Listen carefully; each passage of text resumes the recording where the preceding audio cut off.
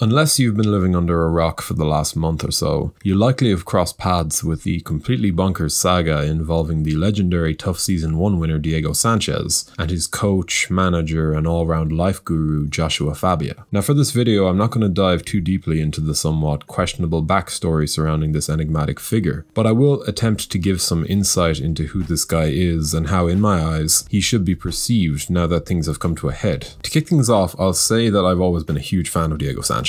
He is as odd as they come, and as a personality within the MMA world, he has always been so completely unpredictable that you'd often be left with little to no idea of what he was about to say or do next, whether that be in interviews or even during his pre-fight walkouts. But Diego has held a very special place in the hearts of MMA fans over the years. His mantle as one of the most revered fighters in MMA history has come through his years of service at the top flight. As the original middleweight Ultimate Fighter winner, Sanchez has bled for this sport on countless occasions, diving headfirst into the fire for our entertainment, bringing us classics such as the Clay Guida fight, his war with Gilbert Melendez, his wild clash with Caro Parisian. These are 10 out of 10 fights, matchups that we always point to as benchmarks for heart, grit, and perseverance shown inside the octagon. Diego Sanchez was one of the most game fighters to ever lace up gloves, a ferocious talent who only grew in his viciousness as the fight went on. I remember watching his matchup with Gilbert Melendez live and marveling at the way he welcomed the former Strikeforce champion's attacks, slapping himself in the face as he prepared for the next barrage. He's a deserving Hall of Famer and a true fighter in every sense of the word. And though his off-kilter behavior has often seen him end up as the butt of jokes from the fans, deep down that ridicule always came in spite of the firmly rooted respect we all have for him. Because Sanchez is as wacky as hell, and there's no other way to put it. So when the news dropped that Diego had fired his entire coaching team, instead opting to include just one cornerman, it wasn't exactly the most shocking or out of character move. Again, Diego has always been a pretty unpredictable guy, and seeing him pair up with the unknown self-help guru Joshua Fabia just seemed like something Diego Sanchez would do. And for a while, my first impressions of Fabia didn't really spring up too many red flags. I mean, look, the decision to have just one man in your corner is odd as hell, but I just figured it was Diego's quirkiness shining through once again. However, as time went on and we began learning more about Fabia, things that ranged from his, shall we say, unorthodox training methods to the more worrying aspects of their relationship, namely his position as Diego's coach, manager, nutritionist, and basically every other external role, that's when both I and the MMA world as a whole began to become worried. Listening to Joshua Fabia speak for even a minute will be enough to tell you that this is one extremely narcissistic and ego-driven man. And that's before any mention of possible manipulation, opportunism, or deception comes into play. But as the story unfolded, we began to understand just how strange this entire situation was. Diego, at the time that Fabia quote-unquote found him, was going through a rough patch. At 37, his long and decorated career was seemingly winding down, after a string of brutal defeats. And after going through a recent divorce, to say that Diego was likely in a bad place would be putting it lightly. According to Sanchez himself, Fabia walked into his gym one day, captivated him entirely through his aura, and the pair began working together. Coming to Diego full of the lessons of his self-built school of self-awareness, Fabia enthralled the former UFC title challenger with his teachings. One look at Fabia's school's website and their official Instagram page will give an insight into the type of person this man is. A man who causes tingles in the palm with a handshake, a teacher of teachers, someone who can form lifelong connections with just one glance, feared by many but loved by more, one of the best trainers in the world.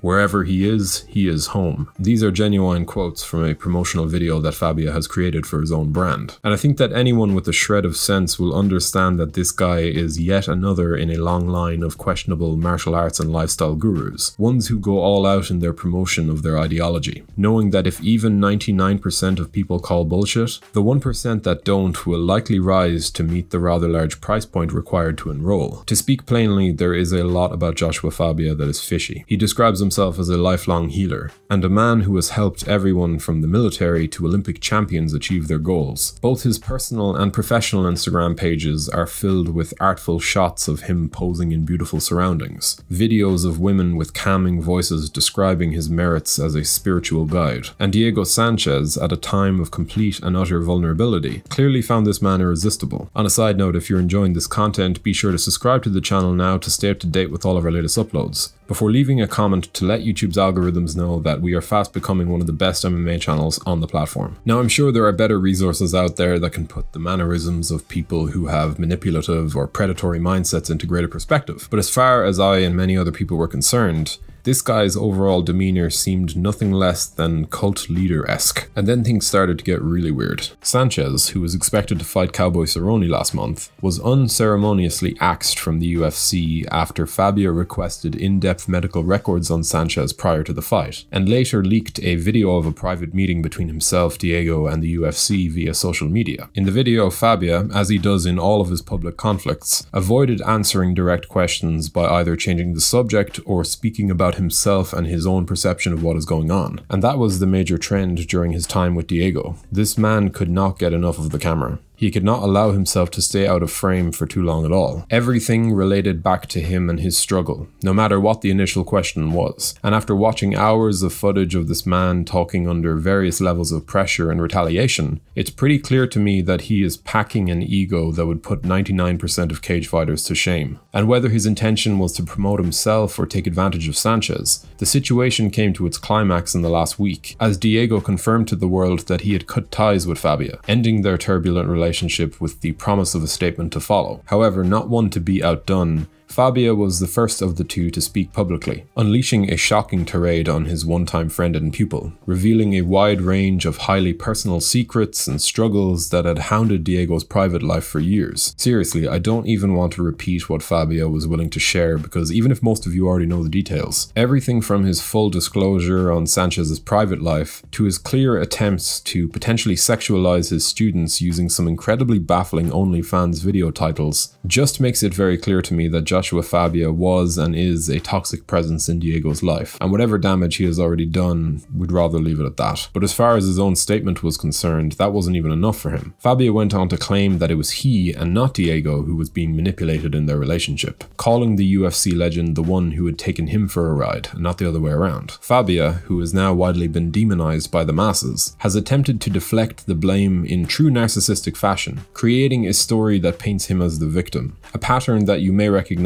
from every single public speaking appearance he has had in the last year. Personally, I can't tell if he's trying to self-promote so tirelessly that he doesn't care about how he comes across, or if he's genuinely lacking in the self-awareness he claims to teach to such an ungodly extent. Which I will mention is hilarious, given the school that he is the head of. Once the MMA world are finished ensuring that this man's ego has been sufficiently dampened, I do hope that whatever anger we're collectively feeling towards this clear charlatan will be replaced by a show of support for Diego. He has given us so much over these years, so many incredible fights and feats of fighting spirit. If this is truly where the Diego Sanchez story ends, it will certainly be a sad outcome for such a great fighter and engaging character. But either way, I wanted to make this video to give my take on this situation, because all in all, whatever amount of humor I could initially derive from watching this wacky little man running around the octagon with a knife was quickly replaced with some real concern for the well-being of one of our sport's most devoted servants. So yeah, I'm content to leave it at that. Best of luck to Diego Sanchez. I realize that it probably took some great courage to turn your back on the basket that you had literally placed all of your eggs in, but when I read the news of the split, I was honestly quite grateful. But what did you make of this hugely unfortunate situation that has enveloped the career of the original Ultimate Fighter? And what's your take on the mysterious Joshua Fabia and the inconsistencies that run through both his backstory and his supposed status as a master of quote-unquote self-awareness? Do let us know in the comment section below. We always love to hear from you guys. If you enjoyed this video, be sure to leave a like and a comment before subscribing to the channel so you can stay up to date with all of our latest uploads. Thanks for watching.